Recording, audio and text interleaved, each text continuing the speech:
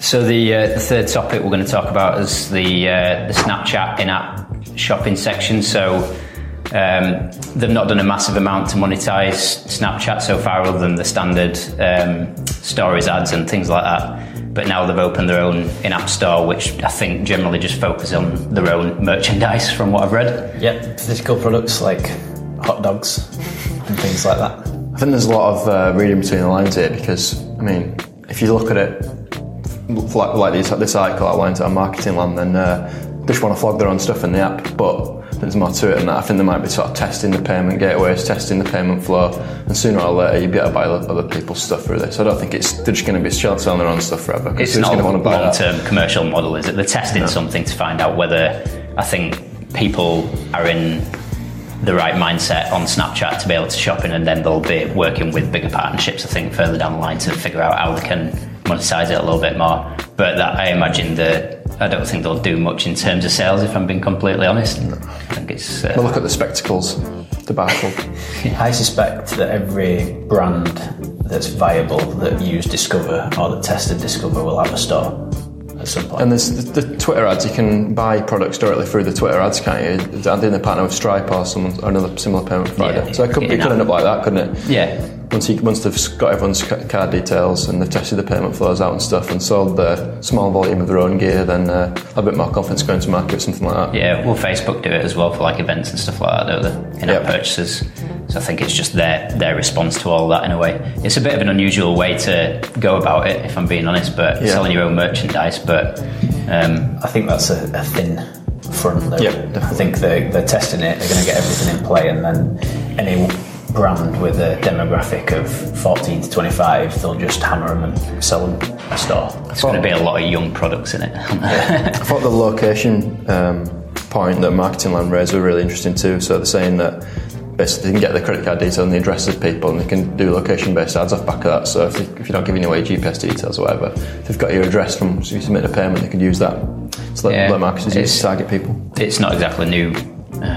On the frontier of the technology. Facebook's been doing that for quite a long time, really, but they're quite a bit behind in that sort of targeting, aren't they? So Snapchat don't really ask you for much stuff when you sign up, really. You get your email address and your phone number, and there's not a lot else really. Other than 100 million photos of yourself. But well, if you consider you can pretty much go down to street level on Facebook targeting, so but does that rely on your GPS, or is that from your... It's from your physical details.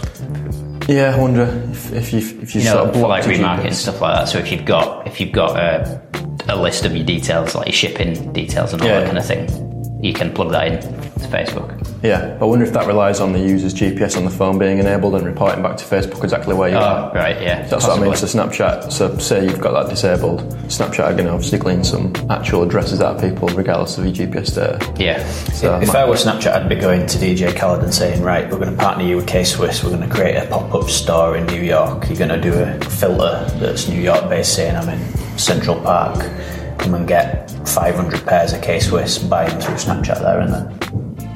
That's pretty much how I see it popping off. I don't think they're going to be able to really leverage it much more than that.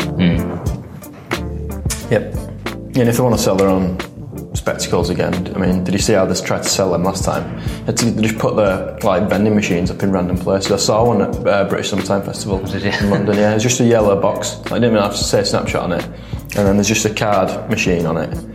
And you got to queue up to get them, but no one knew what it was. It was just a yellow box, like an inconspicuous box. And you put your card in, you pay like 100 and something quid, and then a pair of glasses just fall out at the bottom. I reckon it's all cryptic, and they didn't sell very much. Anybody above the age of like 30 wouldn't have even made that association, would they? There was literally me and the whole thing that knew what this vending machine was. And I went up and said, I've never seen one. Did it have a ghost on it? I think it had I think it was basically just yellow and white. I don't know if it had a ghost on it. It probably did. That's a bit of... But it didn't have anything more on it other than a card slot and a price label. I think that was pretty much it. Yeah, I think they're thinking they've got the brand equity and recognition of Nike there. That's a bit balls in that, isn't it? Yeah. Like I say, it's only going to appeal to a certain demographic there, isn't it, really? Yeah. They don't mind doing the weird marketing tactics, though, do they, obviously? I guess with tech like that, they might have been better off partnering with Apple stores or something, physical stores. Should have been there. Should have just sold it to Facebook. Yeah, sold the whole company to Facebook. Yeah. How much are they worth now? I don't know. It's a bit rocking. I mean, Facebook offered them $5 billion when it were first conceived. It's a lot of money. And they turned it down. Maybe that is reflected in this giant yellow box that they've got. Yeah, well, Facebook haven't had a go sort of brick and mortar or anything, have they, I suppose? Well, Facebook have got Marketplace, haven't they? That's their sort of foray into e-com. But have they sold their own gadgets yet? I don't think they have to public. I don't remember any record of it now. Not really. Don't like Marketplace though. It cheapens it. It makes it feel really sort of boot saley. I know like that's what it is Craigslist. and that's the intention of it. But It's Craigslist, isn't it, in Facebook? I don't think Snapchat will turn into that. That'd be too weird. The Snapchat's not a store thing. Because that's what Marketing Land says, isn't it? Says it might be more of a Facebook Marketplace competitor, but Yeah. it seems a bit weird, that, to me. We shall see. Yep.